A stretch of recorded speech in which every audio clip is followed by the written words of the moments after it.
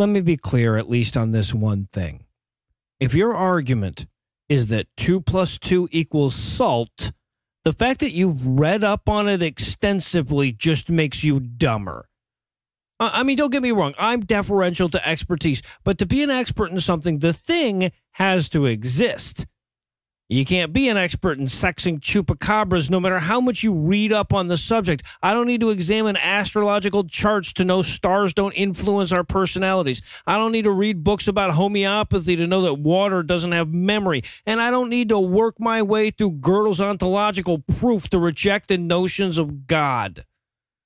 I'm reminded of this constantly because there are a couple of jackass apologists who follow me on social media and chime in constantly to scoff at my oversimplification of theistic arguments. Have I even read such and such obscure theologians specifically chosen for their obscurity? Am I even familiar with St. Berthauer's 22 statements or whatever? Do I even theology, bro? And of course I haven't, of course I'm not, and of fucking course I don't, because I'm not a fucking idiot.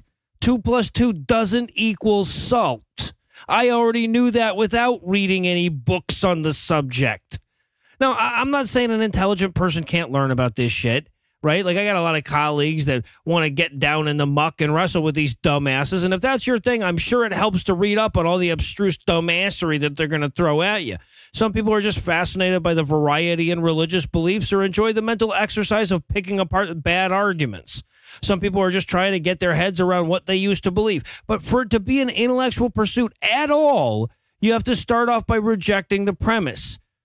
Like, you can learn a lot by reading Shakespeare's plays, but only if you admit that they're works of fiction going in. But that doesn't seem to occur to the apologists on my fucking Facebook page. They chime in with their well-sourced arguments and their obscure citations and seem to think they've just demonstrated some kind of intelligence, as though having that kind of knowledge should improve our estimation of their intellect. But this is definitely one of those rare cases where demonstrating knowledge betrays stupidity. I mean, if the person arguing on behalf of Jesus comes at me with some, but what if you're wrong, or why are there still monkeys level bullshit, I realize they've just never seen the counter arguments. Right? They believe what they were told. They never really questioned it, and they clung to the first half-ass argument the preacher man gave them. And I can respect that to a certain degree. Right? Like, as much as I love to learn new shit, I know I can't learn everything. There are certain subjects I don't bother to look into. That's true for everybody. You know, if you show up with arguments that are that bad, you haven't shown yourself to be stupid, just uninformed. But if you show up with the latest and greatest in Christian apologetics, that's because you're stupid. I mean, think about it. We're talking about people who got all the way through an apologetics book without realizing that they were wrong. Multiple books in many cases. That's pretty fucking stupid. They went all the way through without ever thinking to themselves, wow, a couple thousand years we've been trying to pin this shit down, and this is the best we've managed, huh? What's worse, they went back for seconds. They kept going back until they'd exhausted all the mainstream shit and went looking for the obscure stuff. That, my friends, is your stupidity doubling down on itself. And that's what makes it so hilarious when they brandish this like some kind of badge of brilliance. I see them toss off the arguments of atheists for being unsophisticated as though their nonsense required sophistication to refute. At a certain point, it's just a defense mechanism for their beliefs. When seemingly intelligent people reject all of the shit that they're saying, they tell themselves it's because they haven't bothered to really comprehend the argument in full. You know, if we took the time to read all 6 volumes of the set they just polished off, we would come to the same conclusion they did.